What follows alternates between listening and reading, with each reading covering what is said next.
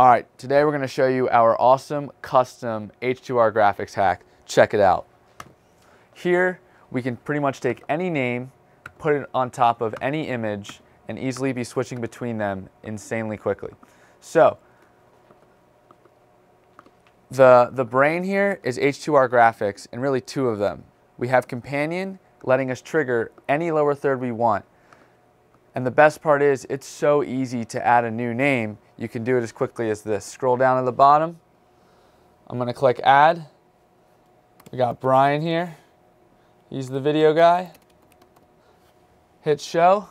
Now Brian has his own custom lower third. I can take it onto our main program there, and we've now just built a lower third seconds before they walked on stage. Let's show you how we do it. H2R graphics is the brain. We're running two different versions, and this is important because we're running everything from one computer, okay?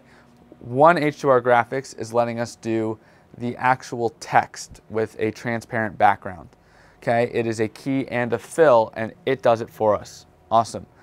The other H2R graphics, and we're running two different versions of the software, it's handling the logo. This is usually provided to us from the client. Sometimes we have to make our own. But the logo actually has a key and a fill in itself. So the fills are on top, the keys are on the bottom. Once it comes out of this computer here, we're sending it into the switcher. The switcher then used two downstream keys to be able to overlay them properly. So what you see here is you see Brian on a downstream key, and then you see the graphic behind him, right? And again, we can easily be changing who these layers are really easily. Okay, once it's on there, we have buttons here and everything's networked so that the graphics guy can hit tie, right, and bring it on and off preview so we can see what it looks like, right? And then once it's up there, either the switcher or the director, whoever wants to, can take the entire preview and bring it onto program just like that. So this is how this works. Then if we're like, you know what, we brought it on and we want to take off just the graphic but not the person talking, we can take off just the graphic and fade it off real nice there. The idea for us is to spend the least amount of time prepping so we can be cranking out conferences, right? So this allows us to do this. Check this out. I'm going to change the entire look of that lower third in less than a minute. So I'm going to take a new provided graphic here. Okay, let's just use this one here. That's a fill. That is a key. I'm going to hit the button. There's our new graphic, but Brandon, the text doesn't line up.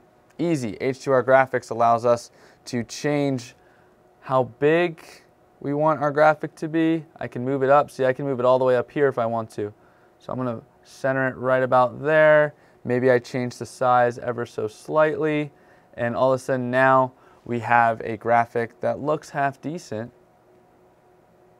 right? Center that up. And now I can use our same system here to hide it, to show it here.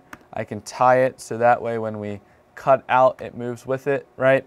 And I can easily be changing who I have coming in here. I guess I need to change which people I have and how long their names are. So I wouldn't want to necessarily use this graphic for these long titles, but you get the idea. Be able to change the name on top of the graphic really, really quickly and then be adding them very fast. The less time you spend prepping your graphics, the more time you have to make sure everything's going to work and spend with the client and doing more and more shows. So that is our H2R graphics hack. We don't use it for every conference, but the conferences we do use it for, we love it. So thanks for watching.